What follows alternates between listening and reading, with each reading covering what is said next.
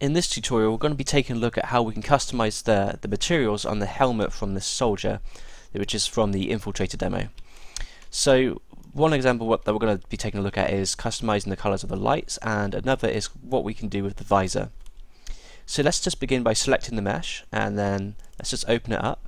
And you can see you've got access to all the material slots here, and there's quite a few, and you can narrow down which one you're looking at and focusing on by just clicking the highlight button just here, and you can see like that goes orange. So let's take a look at the lights first, and that is on the helmet material, which is element 11. So let's just crack that open, and we're going to be taking a look at the emissive color because that's where the lights are applied. And just to keep it simple, really, we're not going to be looking at all this stuff. We're just going to be looking at these two nodes here, and that is these are what are determining the colors.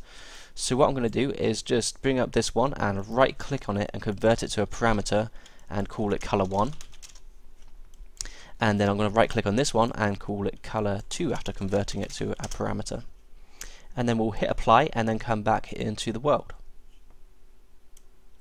Okay, so because we've exposed color 1 and color 2 here, we can double click on them to bring up the color wheel, and let's just change this to a red kind of color. And you can see after I've hit OK, the center piece there has changed to red, but the side lights are still the same, though there's a bit of red around the rim of it. So color 2 is going to clear up the rest of the colors, so let's just do that and change it to a green so we can see what's happening.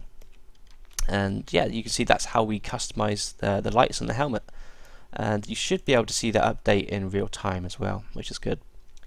Okay, so back in the skeletal mesh window we can take a look at customizing the visor just here, which is element 3, and we can highlight that again just to make sure. One cool thing we can do is just to drop down the material asset, and just remember that it's called helmet mask, and we can just type in invisible and use that, and it kind of looks a bit funky here, but if we just come back to the world, it kind of gives a nice cool effect of like a clear kind of visor there. So that's one option. Another option is just to completely change the color of it. So remember it's called helmet masks, so let's just type in mask and just select that material asset just to come back to it, and let's double click on this and open it up. So there's quite a few things applied to this, like scratches and all that, so we don't really want to lose any of that information. So I'm just going to bring this out a bit, and I'm just going to hold down left alt and break the link on the base color. I'm going to hold down A and left click to get a add, and then connect the multiply to the A input on the add, and then I'm just going to hold down V to get a vector parameter, and I'm just going to call this visor color. I'm going to connect that up to the B input. I'm going to make sure that's set to a white material, and connect it up to the base color, and hit apply and wait for the shaders to compile and jump back into the world.